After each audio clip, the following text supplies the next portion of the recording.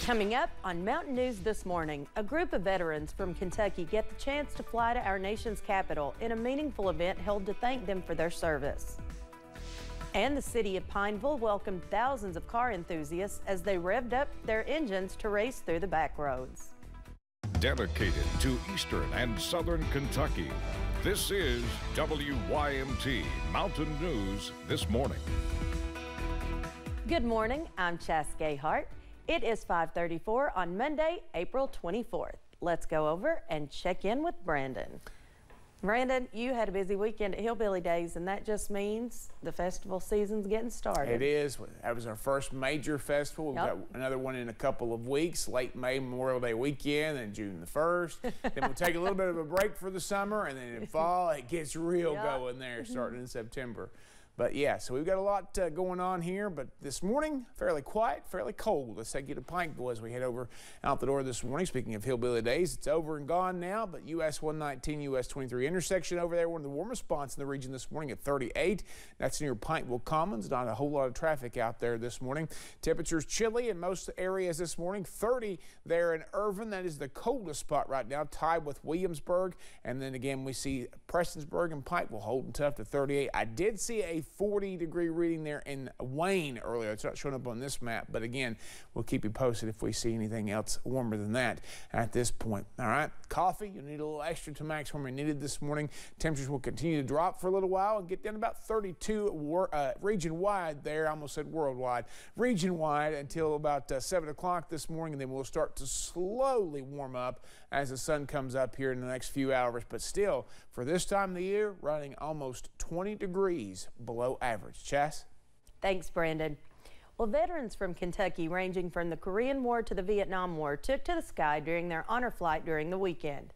It was a marathon day of activities in the nation's capital, including sightseeing tributes and a stop at Arlington National Cemetery and the Tomb of the Unknown Soldier. Vets landed at the Bluegrass Airport Saturday evening to a crowd of patriotic Americans ready to thank them for their service. I think he is really probably so elated right now. He's probably super excited. He was crying this morning, so he is really, really excited to do this. We see all the monuments out there. More than 60 veterans took the honor flight during the weekend. A first-of-its-kind community center and museum held its grand opening in Ashland on Saturday. The C.B. Nuckolls Community Center and Black History Museum is aiming at preserving Black history in Ashland. The facility plans to hold educational programs, archives, art, and genealogy research in the future. The ribbon cutting included remarks from leaders across the region and several musical performances.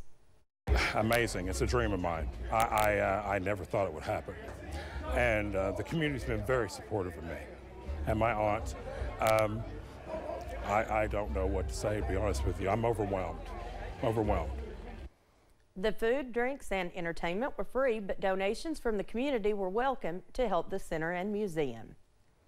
Motorsports have grown in popularity across the region in recent years, bringing in people from around the globe to take part. WYMT's Alyssa Williams was at the final day of this weekend's Appalachian Hill Climb event to learn more about how this event is impacting the area. Revving up to climb all these mountains have to offer. This is by far the best hill climb ever. Sunday marked the last day of the Pine Mountain Hill Climb event, which is part of the Appalachian Hill Climb series hosted by the Sports Car Club of America and sponsored by organizations like Backroads of Appalachia. I've met people from Canada, Texas, New York, Florida, California. There are people from all over the United States comes to this event. Those with Backroads of Appalachia say events like this can help to bring millions of dollars into the region. Eastern Kentucky is the mecca of motorsports. I've said it for years. We have the roads, we have the terrain, that multiple different motorsports that we grew up as, besides dirt track and drag racing. That's not really the big market around the country. Hill climbs, rally car racing, drifting events, things like that. For Eastern Kentuckians like Jim Lewis, having a local racing event to take part in is a game changer. It's 30 minutes from home. Usually when we race, we was 10 hours to to Palatka, Florida, or somewhere in New York. We had a long trip to get there, and it cost a lot of money. And this is bringing a lot of people local. Organizers are fostering a community that looks forward to returning to the area to race and explore all that the region has to offer. There's so many fantastic roads, but even more important, the people is so welcoming. And I think that's what you need for the sport. You need fantastic roads, but also people that are putting it together. Helping Appalachia cross the finish line to becoming a racing destination. In Bell County, Alyssa Williams, WYMT Mountain News. The Appalachian Hill Climb Series was even recognized by the governor's office this weekend, with April 22nd proclaimed as SCCA Motorsports Day in Kentucky. And London City Tourism hosted another Redbud ride, attracting cyclists from across the country. For the second time, kids got to participate as well. City Tourism partnered with Allegra Print Sign and Design to put together a junior Redbud ride for kids between ages 6 and 10. Allegra volunteer Claiborne Vanier says the junior riders learned safety tips and rode for hours. They get to do the loops, which was their, I think, favorite part this year. For every loop, they got a ticket to win a chance for a $100 Walmart gift card. Their favorite part of the loop, I think, was there were several rounds they got to ride with one of the adult Redbud riders, and that really got them excited and pumped up. 9-year-old Ariel Grossweiler won the junior Redbud ride with 187 loops, adding up to 15.5 miles. She told WYMT she has legs of steel. Corbin Tourism hosted its 3rd annual Colonel Fest in the downtown area, drawing the community for fun while celebrating Kentucky Fried Chicken.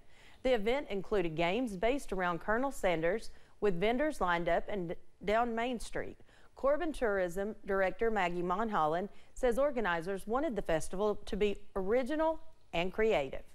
Being home of the original Kentucky Fried Chicken, and always thinking about new ways that we can serve the community, we decided, you know, it was time to come up with something different. Colonel Fest started in 2021. Monholland says it has grown in popularity since the first year. The 3rd and final day of the 46th Hillbilly Days wrapped up on Saturday. Organizers say more than 100,000 people came out during the weekend. The festival was capped off with a parade as the grand finale, but the event is all for a good cause. Jimmy Kinney is the son of one of the festival's founders. He says to see the small parade his dad started grow into what it has become is amazing. You think that it started out just as a little parade, it grew into this, and now we donated almost $3 million to the Lexington Shriners Hospital. But people don't realize the kids, how many kids we take care of. Kinney added that Shriners Children's Hospital in Lexington serves around 1,100 children from eastern Kentucky alone, and around 14,000 across the state.